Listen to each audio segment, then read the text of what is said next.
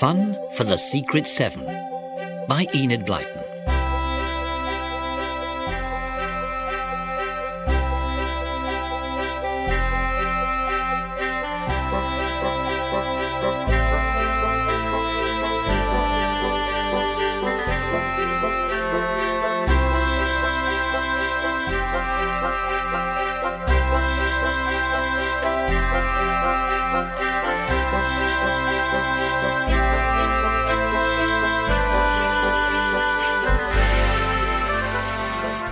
One day, towards the end of the holidays, the Secret Seven held a special meeting because a school friend of Jack's was very worried about something and wondered if the Secret Seven could help him. So, as Colin, Pam, George, Barbara, Jack and Peter and Janet sat round in the meeting shed with their dog Scamper, Bob, feeling very honoured to be invited to a Secret Seven meeting, explained his problem. And I've come to you because I'm very worried about old man Tolly, who lives in the tumble-down house at the top of the hill. You mean the old man with that old dog and the lovely brown and white horse? Yes. Mr. Tolly lives in one room and his horse, Brownie, lives in the other. Goodness, that's strange. Not really. Mr. Tolly loves that old horse.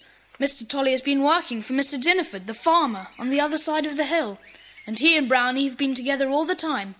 Then one day, Brownie was pulling a heavy cartload of stones down the hill, and the weight made the cart run too quickly, and it ran into the horse and lamed his back legs. So he wasn't any use for work anymore. What happened then?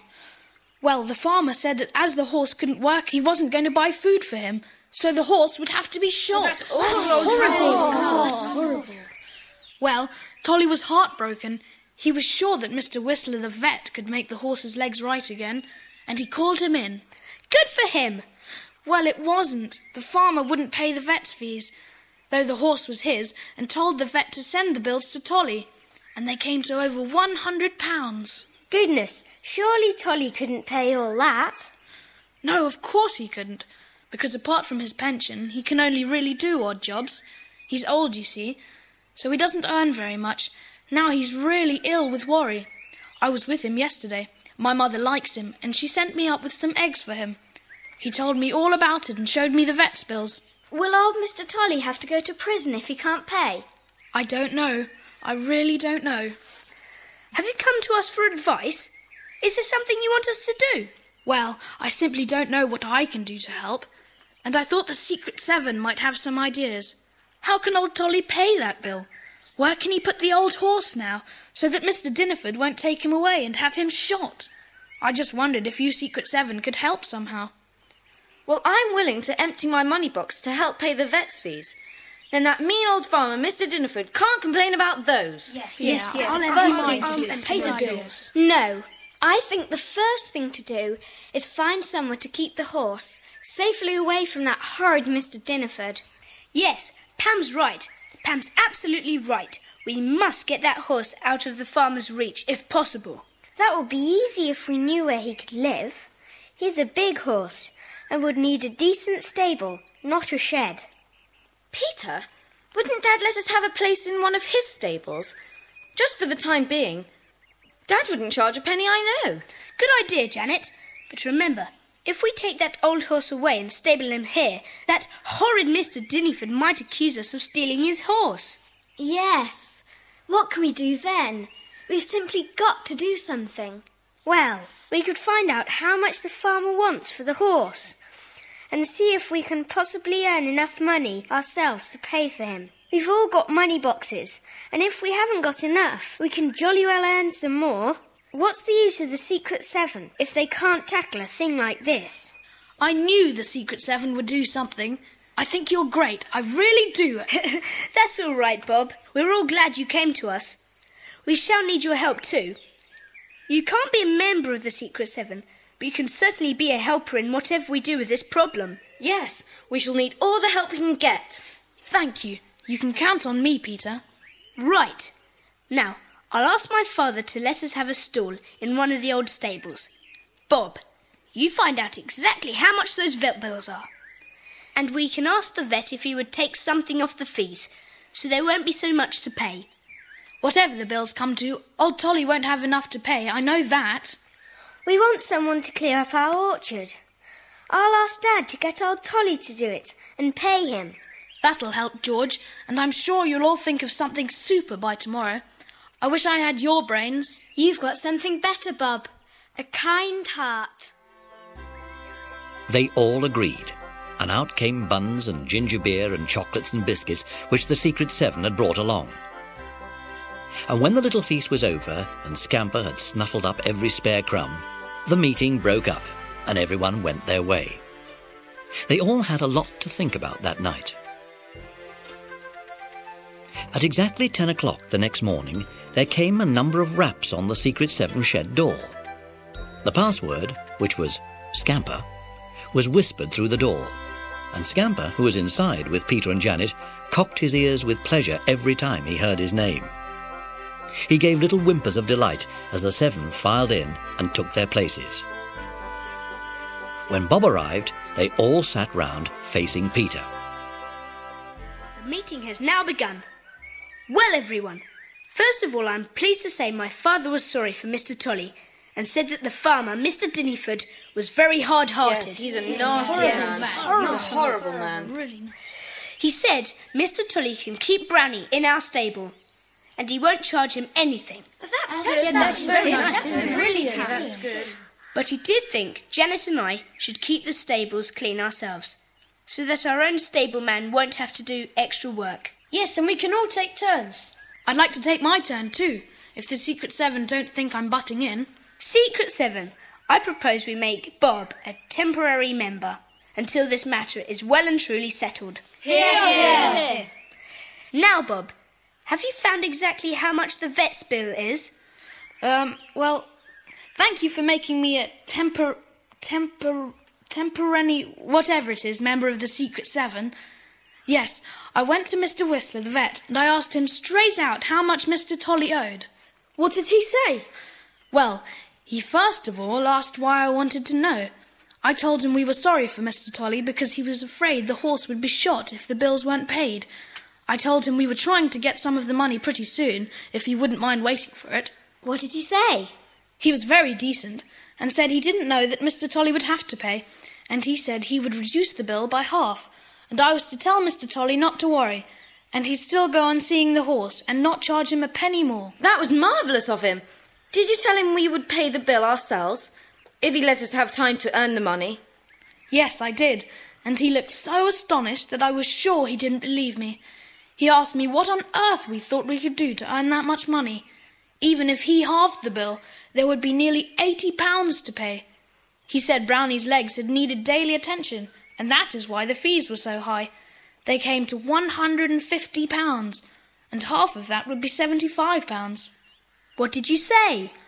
I said we would talk it over at the Secret Seven meeting, and I'd let him know what we could do.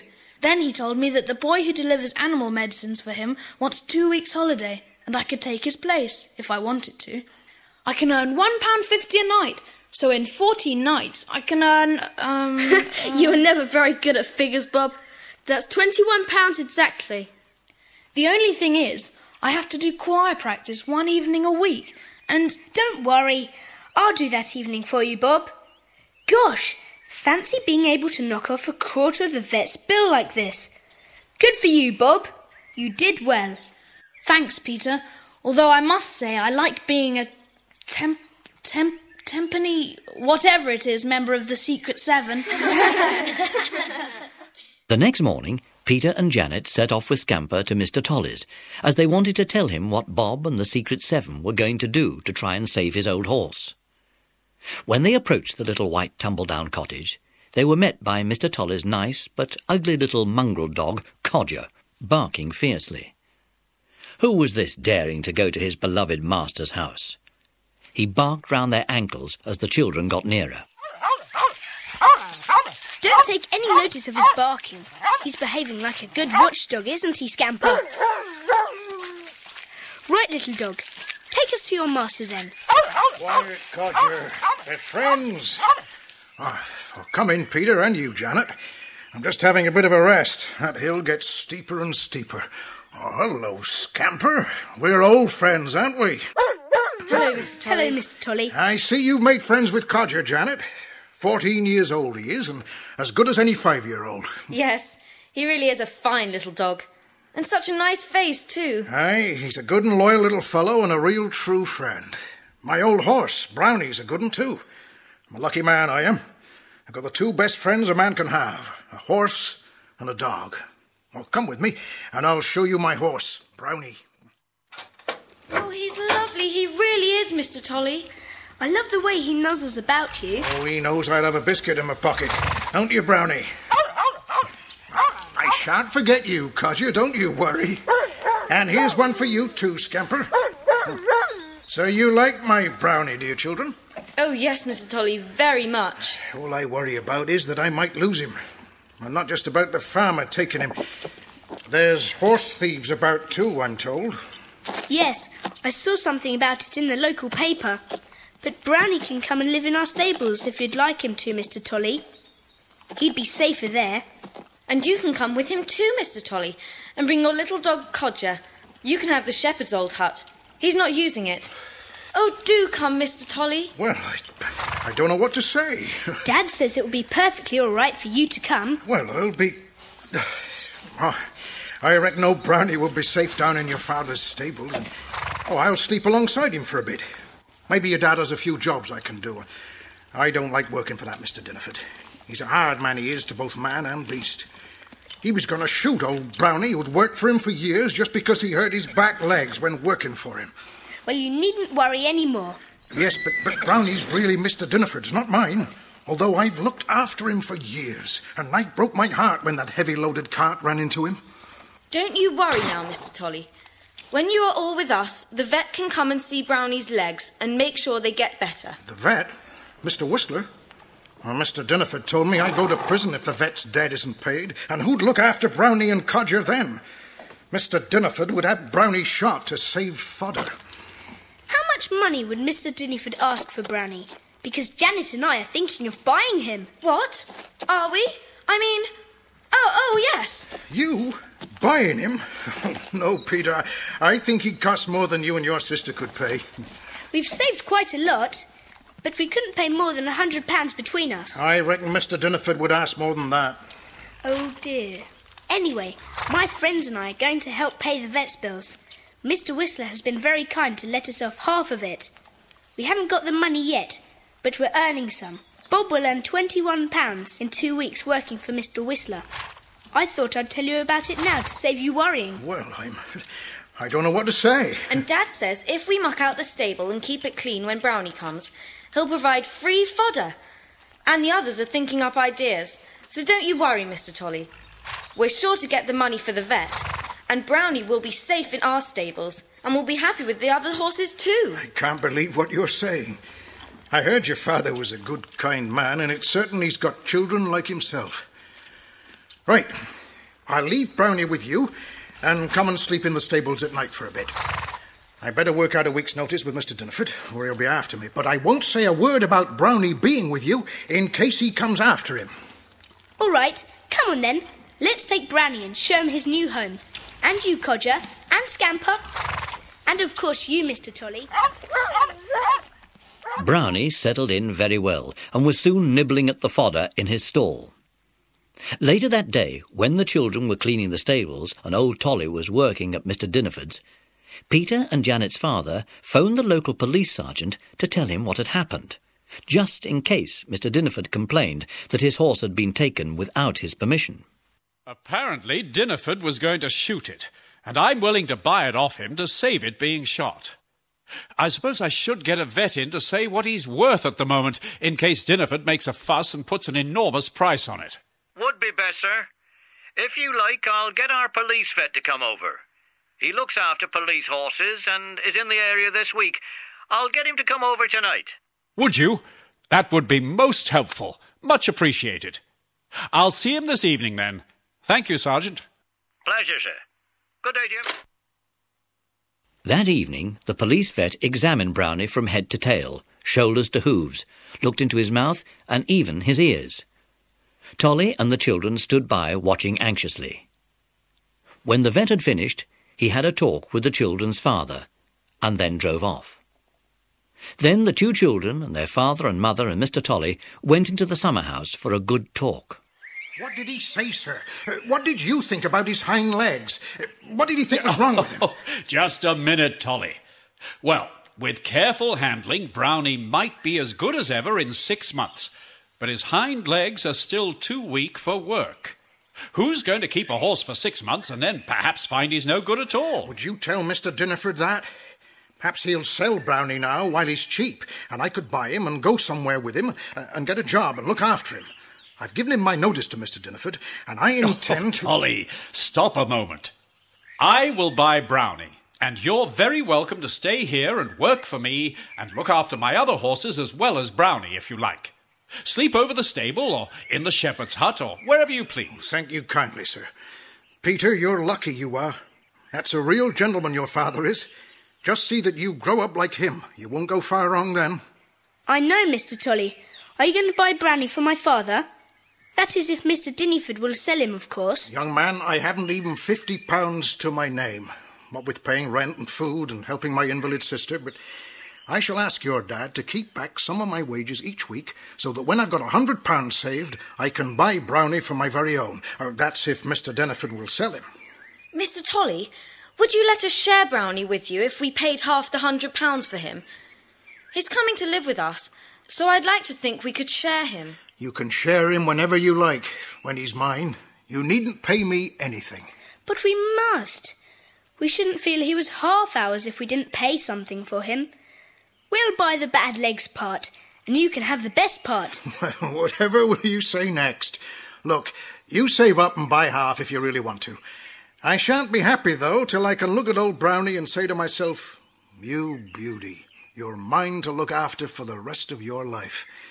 There's something about horses that just gets me, and old Brownie, well, he's... The best horse in the world. I feel like that about our dog Scamper. Don't I, Scamper? Well, now, if you've all finished saying nice things to each other, we'll go inside. Hello? Who's this? It's Mr. Dinnerford. Daddy, don't let him take Brownie away. Of course not. Go indoors, you two children, and you can look out of the window. You stay here with me, Tolly. Right you are, sir.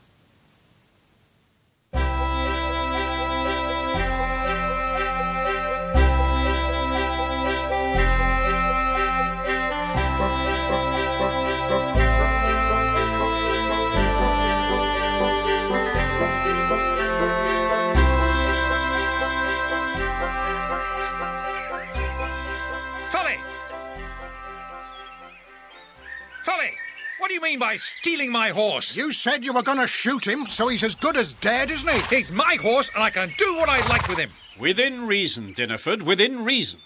But that horse will never pull heavy loads again and is useless to you. Why don't you sell him for what you can get? But how do you know he's useless? We had the police vet here, and he didn't give a very good report. The police vet? What did he say? He said the horse wouldn't be a bit of use for some time, and you wouldn't get more than £100 for him. £100? I paid £300. And who'd give me £100 for a useless horse? I'll give you £100. I'm fond of him and don't want to see him shot. You're a nincompoop if you think that horse is worth £100. That horse should be shot. Right, Dinnerford. If you don't want to sell him, take him away with you and go. Do you want to give me £100? Are you stupid too? Like Tolly here? I may be, but it's worth £100 to be rid of you.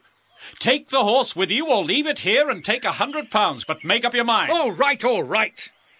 I'll take the money. Right. Here's the cash. Thanks. And good riddance to a nuisance horse, I say. Good day to you. Well, Tolly, a horse is yours now. That is, if you want him.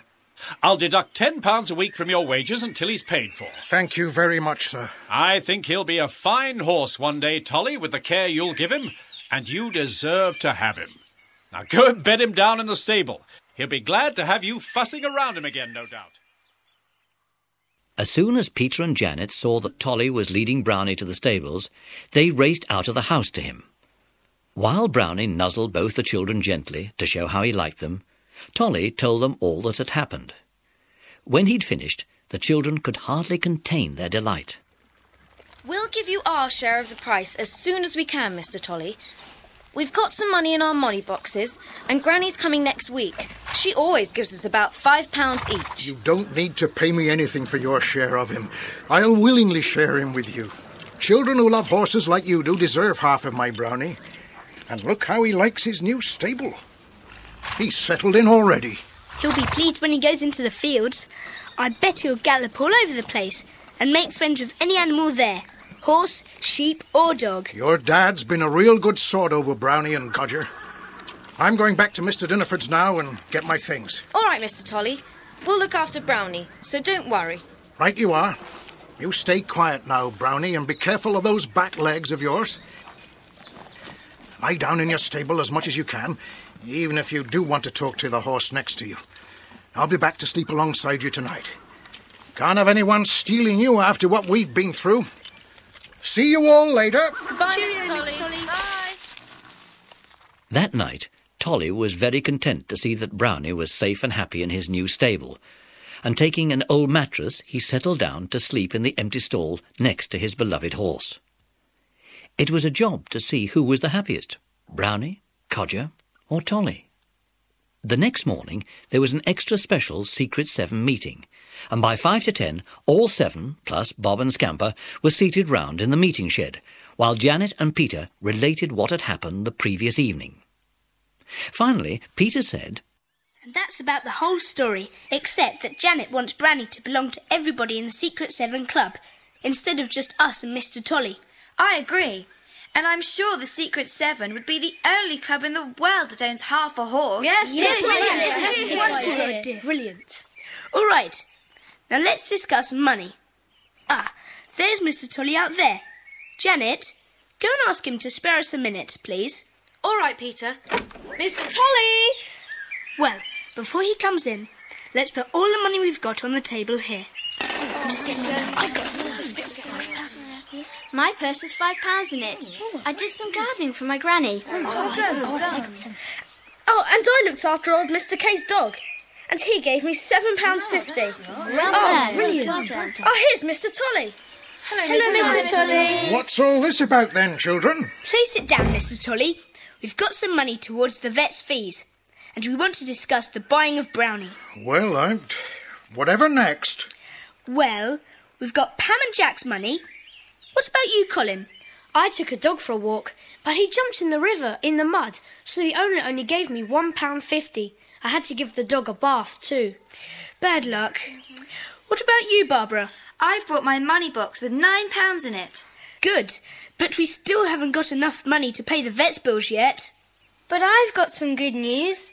Some weeks ago, I went in for an essay competition, and I heard this morning that I'd won the second prize of £50. £50? I haven't got it yet, but Dad let me have this £50 note, and I'll repay him when my money comes. So we've got it now towards the vet's fees. Good old George.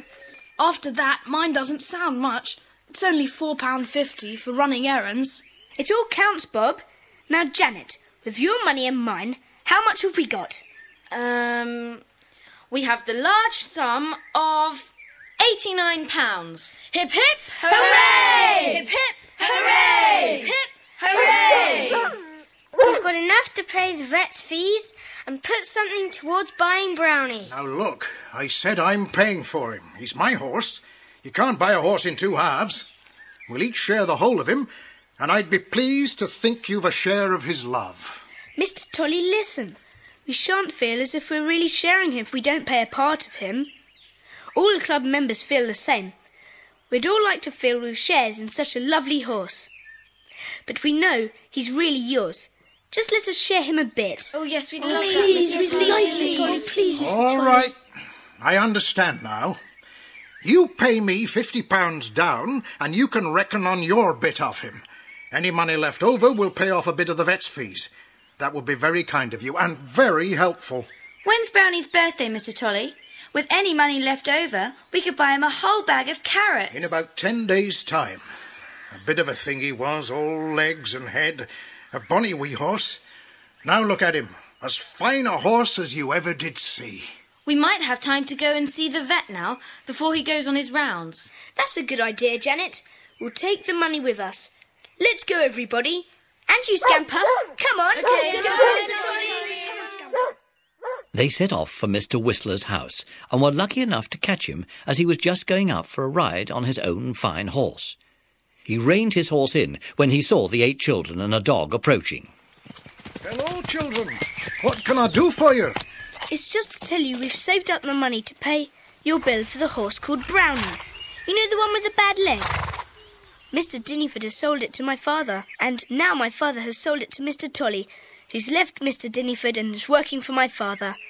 It's all a bit complicated, I'm afraid. I know the horse well. A cat ran into him and hurt his legs. I was angry with Dinneyford about that. He always overworks his horses. That horse suffered a lot.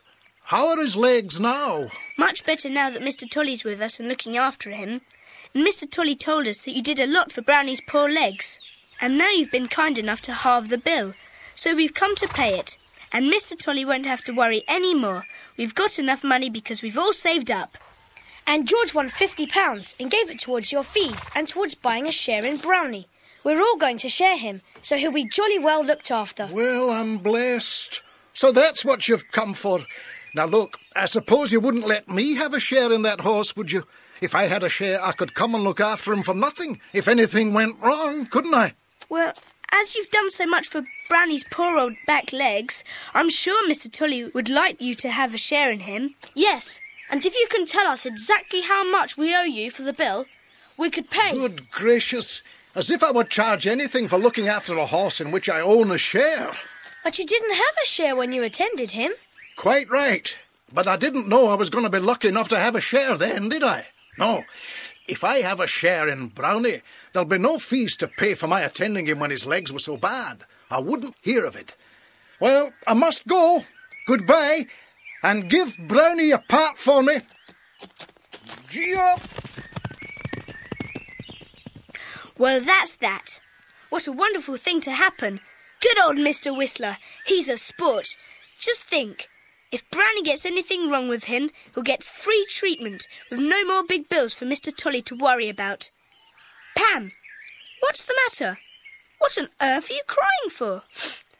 It's just that I'm so happy all of a sudden. I don't know why I'm crying. I just can't help it. And don't look so worried, Scamper. I tell you, I am very happy. The children all went back to Peter's house as fast as they could. They could hardly believe their good luck. Tolly couldn't believe it either, and it took some time to persuade him that they were telling the truth. When he finally realized what had happened, he flopped down on a chair, speechless with amazement. Peter and Janet went to tell their father what the vet had said. And when they had finished their story, Peter made a suggestion. So we'd like you to take the money now to pay for Brownie, so that Mr. Tolly can have him really and truly. Very well. I'll take the money, and it shall all be spent on Brownie. And the first thing we'll buy is a good saddle for when his legs are better. He'd like that. Oh, so would we. I know, Daddy. Let him be yours and Tolly's horse when we are at school, and our horse when we are on holiday. That's fair enough, isn't it? More than fair. Now go and tell your mother about it, and I'll have a word with Tolly and tell him the arrangements we've made. Tolly was as pleased as anyone else about the new arrangement, knowing it would do Brownie good to have someone riding him every day. Everyone went to bed early that night, and very soon they were all fast asleep, except for Janet, who stayed awake reading an exciting book. When the big clock downstairs struck 11, she put out her light and gazed out at the bright, warm, moonlit night. Then she decided that she must go outside for a moment. She called Scamper in a whisper, and they both set off silently down the stairs and out into the yard. Come on, Scamper. Let's go and see if old Brownie is awake. He'll be so pleased to see us. And keep in the shadows, in case Mummy and Daddy look out of their window.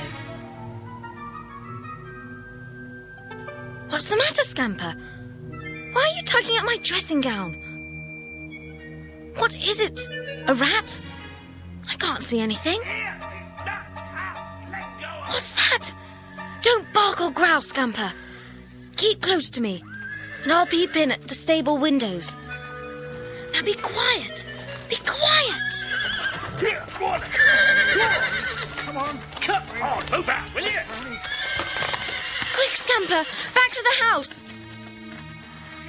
Mummy, Daddy, quick, someone is stealing the horses. Tolly's fighting them. Daddy, Daddy!